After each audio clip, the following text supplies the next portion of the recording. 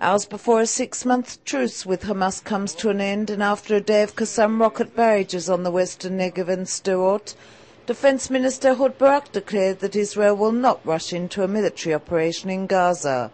"We're not deterred from an operation in Gaza, but we're also not rushing into one," Barak said during a conference at the Institute for National Security Studies. Prime Minister Ehud Olmert, meanwhile, said the rocket barrages on Wednesday demand an Israeli response, adding there will be one.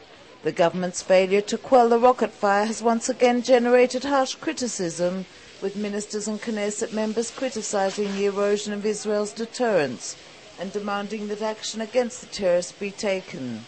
Taking advantage of Israel's ineffective government policy to quell the rocket fire, Palestinians in North Gaza Thursday morning fired 4 Qassams towards Israel's western Negev.